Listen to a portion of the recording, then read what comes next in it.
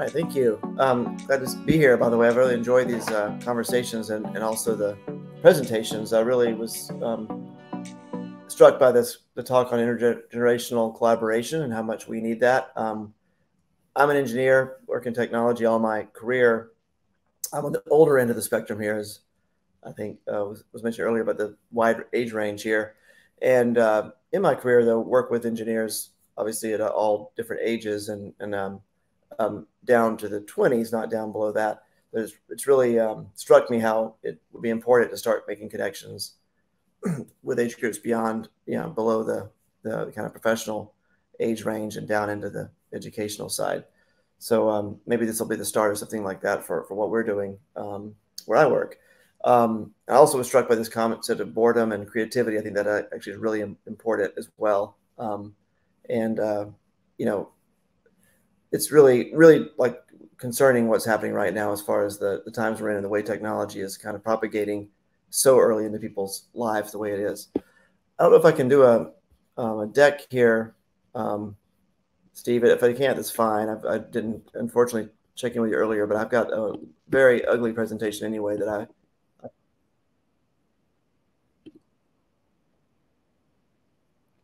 Oh, there it is. Okay. Got it. Okay. All right. So this is a. Whoops. It says, oh, permissions. Never mind. It's a permission issue. I'll just talk it because it's a really ugly slideshow anyway that looks like an engineer made it. And I'll just give you kind of the rundown of what I've been talking about recently in technology circles, but I appreciate the opportunity to do it here in a broader circle. And that is that, I don't think it's a surprise to anyone, I guess, to say that we're in a crisis. If you look at this time in history, and there's a quote that it's a roadie, Steve Parrish. Many of you probably don't know about this guy. He's a roadie for the Grateful Dead back in the 70s. And whenever they had like law enforcement people come in with challenges or issues they're having with their concerts, they would say, "Who's in charge?" And his answer would be, "The situation's in charge." And I feel like that's really where we are today. The situation is so complex with what's happening with social media, the propagation of disinformation and polarization, that there's no one person in charge. We talk about big tech, and there is an oligarchy there and a smaller group that's driving a lot of the issues that we're seeing systemically. But ultimately, no one person or government is in charge of reining them in, and that's what's challenging for us.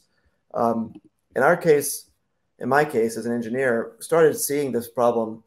Really, the signs of it for me started to become evident back around 2008. So over a decade ago, we were building my first startup that I started. We built a social network, and we had really good intentions. We thought we were going to democratize access to media on mobile phones because we had already seen in the early 2000s the rise of the very early signs that the mobile internet would be pervasive, which it clearly is today.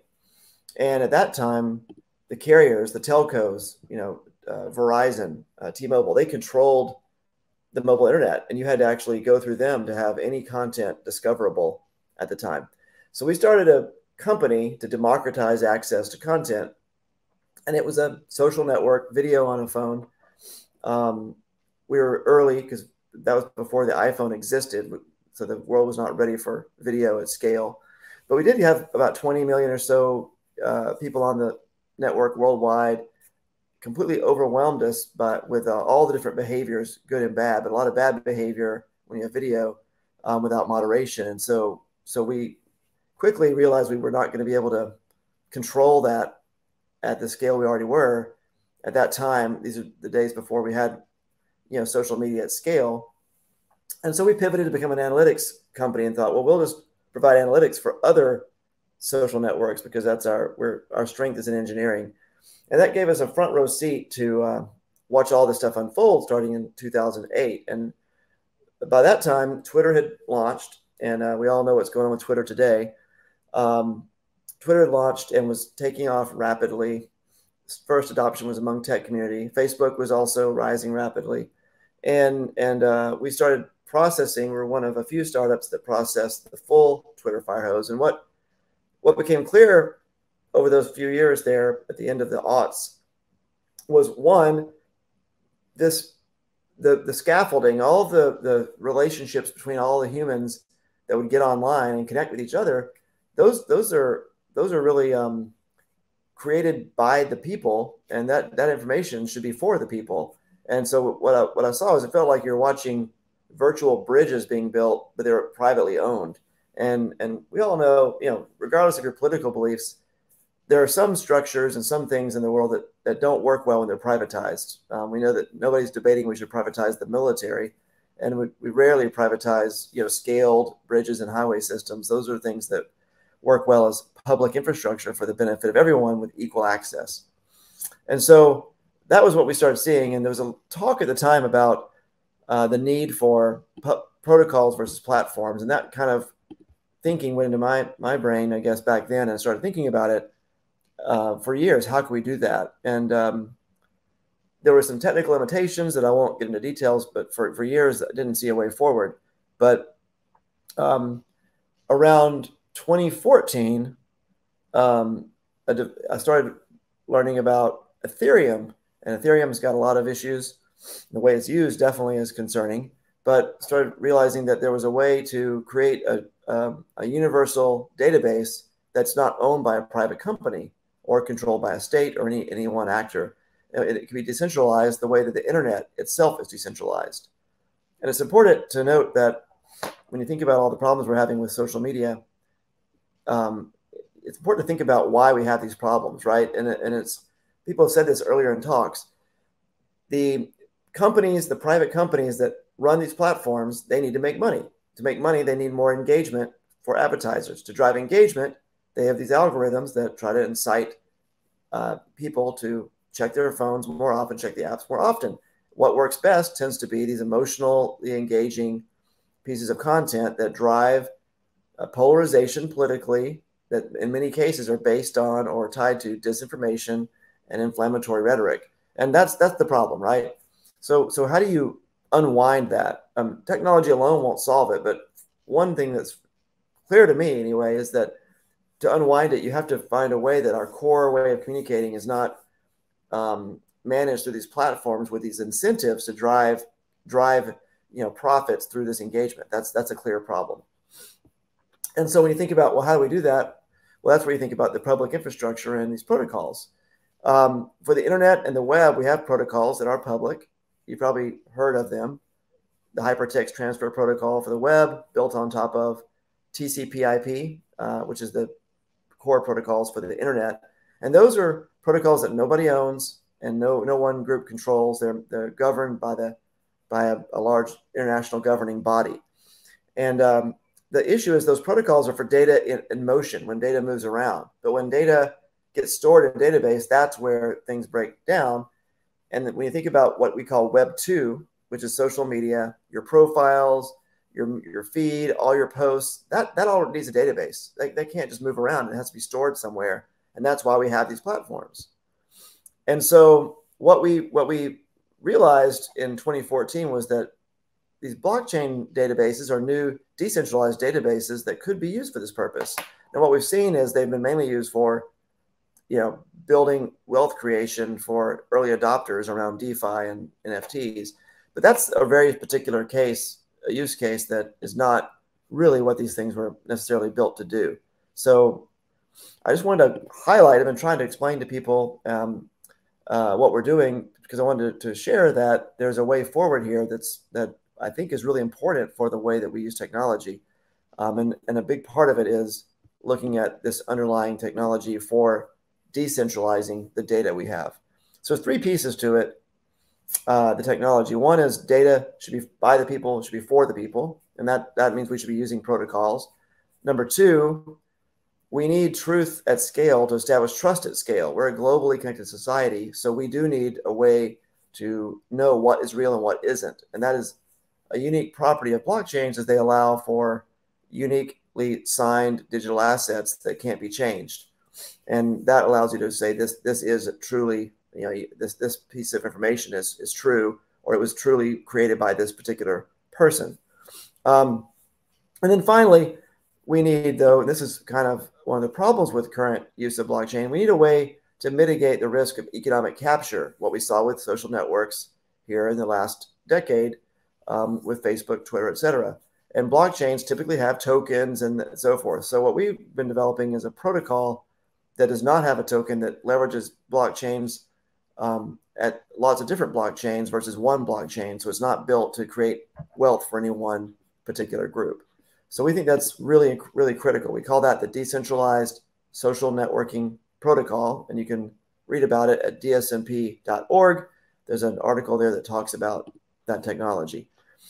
Now, I want to pause there on the technology front because, you know, we have a saying that internally, a hammer, a tool, can be used to build a house. It can also be used to kill somebody. So technology tools alone don't solve problems, right? They can be used by people to solve problems. They can also be used by people to create problems. So what we decided to do early on with the development of the protocol was to start actually not with tech, but with values. And so we actually started working with the Georgetown Ethics Lab, and Maggie Little runs that lab. She's brilliant. Her team is brilliant.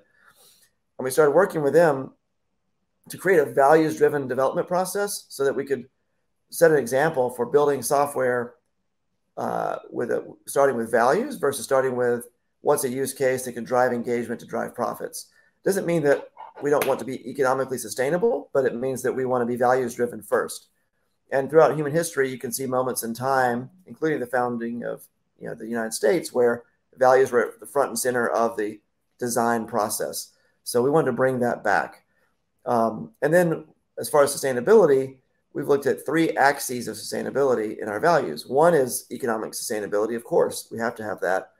A second one is environmental sustainability. There's been a lot of talk about blockchain and the use of resources. And so, we knew that we had to support more energy efficient consensus mechanisms like proof of stake, not proof of work, that Bitcoin uses, et cetera. So environmental sustainability, very critical. And finally, cultural sustainability. How do you build technologies that don't accelerate the demise of our culture? We're very concerned about AI in the future and how that could affect our culture. But right now, before we even solve that problem, we feel like we need to solve the problem of how our internet works for or against us today. And that's why we focus on this particular protocol. So values-driven development is very important. We've got a white paper we'll be publishing on that shortly that we worked on with the Georgetown Ethics Lab. We're expanding the universities that are involved with helping us work on this. It'll be open source. I encourage you all to read that. Then on top of that is the actual protocol I mentioned that we've been developing, DSMP.